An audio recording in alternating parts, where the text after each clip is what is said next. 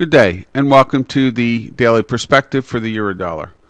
The Euro has now tagged the exact 136.25 upside target.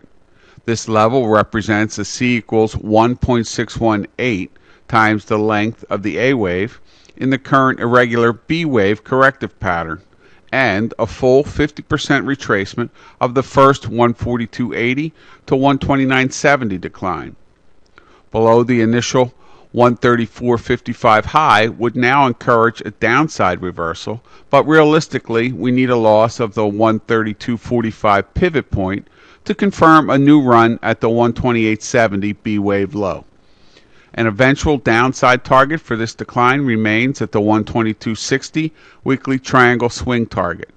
Establishing over 136.25 would likely extend the rally to the secondary 61.8% Fibonacci retracement target of 137.85 before lower. Good luck and have a great day.